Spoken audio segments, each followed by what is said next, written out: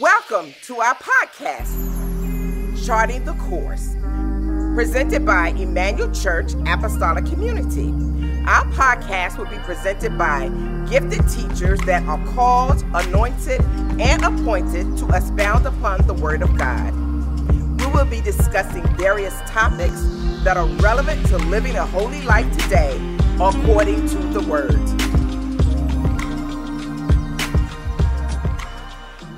I'm Patricia Gray, and I'm here today again with Ed Houston, and we are charting the course. We're going to continue to talk about salvation. What we ended off on, we were talking about, Ed was sharing how you could be all types of a person. However, we don't know, but God knows. And I just wanted to ask you to continue to talk about that. Yeah, just like I said in the last podcast that we did, Christ looks at the heart, not the outward. He looks at the heart.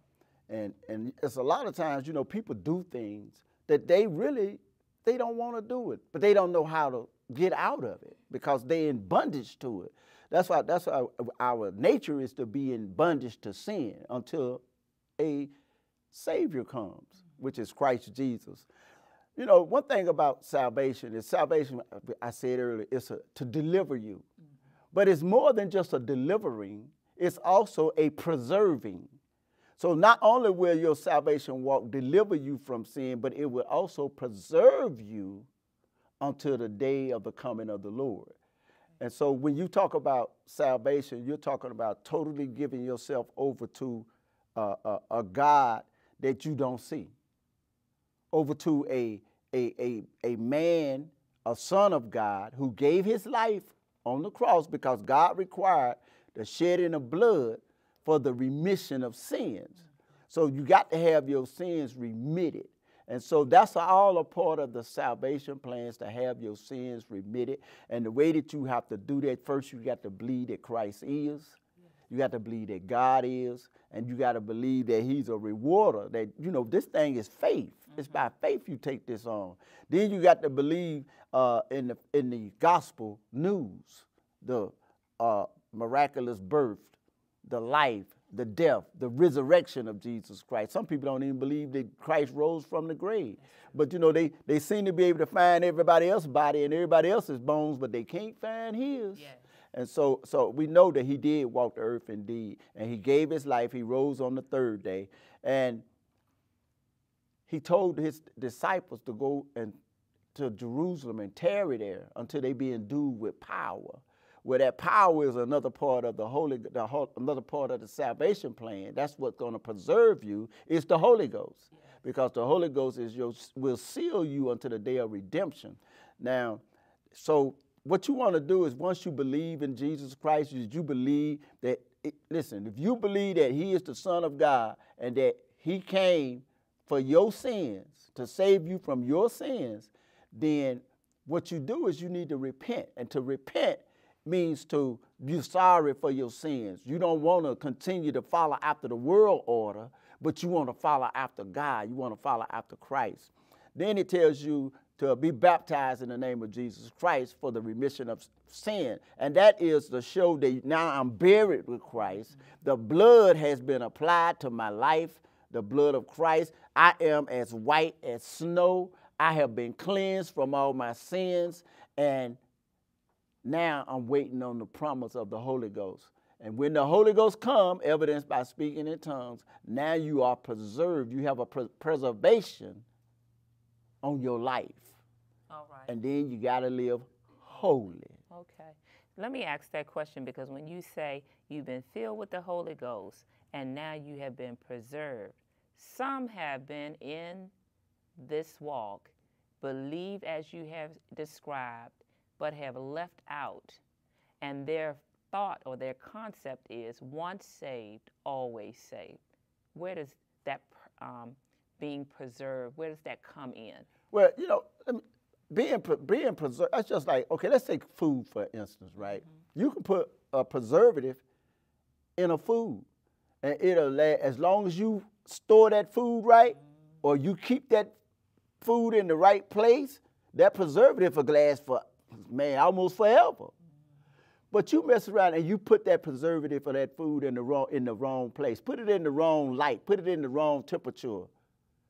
Guess what? It's not gonna last. It's not gonna do it. So it's the same way when you in Christ and you have received the Holy Ghost and you trying to live a holy life. Now I'm saying you trying to live a holy life. You fine, because that's the confidence that we have in God, that He's able to present us faultless. He's able to do that. He's able to keep us from falling. But then there's you, yourself. All right, talk about it. Now, we all got this carnality about us, right? And at any time, we could find ourselves walking against the will of God. Now, when that happens, you have only one recourse. That's to confess your faults. If you never confess your faults, then you have separated yourself from God. Why? Because sin separates us from God. So, in other words, you can't, just because you got the Holy Ghost don't mean you can go out there and keep on sinning. All right. But you got, and I don't know if this is the right way to say it, but this is the way I'm going to say it. You have an advantage over people who don't have the Holy Ghost. Yes. And your advantage is that the Holy Ghost will speak to you and let you know, listen, I'm preserving you and you're wrong in what you're doing. You need to go back and get it straight. You need to stop doing that. You need, whatever it may be. This is where I need you to go. I need you to be over here. I need you to be over. This is the difference. And so as long as you're being obedient, and as long as it's if you do fall, see, because the Bible don't never tell you you're going to fall. It says if you fall, that you know that immediately I need to go to God and I need to ask Him to forgive me for this. Then, yes. But once saved, always saved? No, because we in this flesh. That's it. And just because you got the Holy Ghost don't mean that you can't go astray. Because we say God is not in the I'm going to make you business. That way, that's what it was all about, then we could have just been puppets. But we're not puppets. And God wants us to return His love just like He loves us. And the only way that we're going to do that, it's got to be out of our own mind, our own volition to love God. Because that's what He said, if you love me, keep my commandments. So when you don't do that, then you separated yourself from the love of God. And so guess what? Your that preservative that you had in the Holy Ghost, it grows thinner and thinner. It's just like the Holy Ghost will come up. He said you should have living waters. And guess what? You draining all that water off. Every time you go out there and you sin a little bit more, you're draining some more of that. Now, every time you go out there and sin some more, you're draining some more. Draining some more. And so sin, like I said, separates you. And if you close your eyes in sin, you cut off. That's it. Ain't no praising God from the grave. That's right. You can't do it. And so once saved, always saved. Yeah, I hear people say it too. God can say that because He knows everything. But man can't say that, and it be true. That's like saying,